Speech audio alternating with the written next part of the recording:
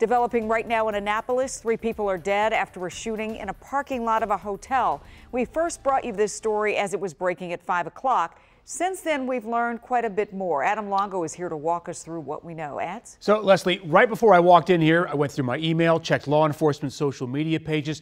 We're still waiting for an update from Anne Arundel County Police that names the suspect and the victims in this shooting. Now, we are told from police that this was a double murder-suicide.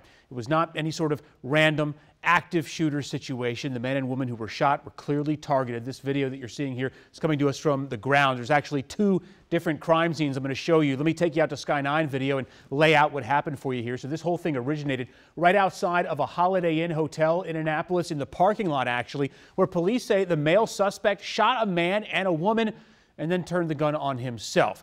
Now, the suspect and the female victim, they died right there at the scene. The other male victim was able to drive over to this nearby tackle shop, call for help, but he didn't make it. It wasn't that far away. He died of his injuries outside of that store that was within sight of the Holiday Inn.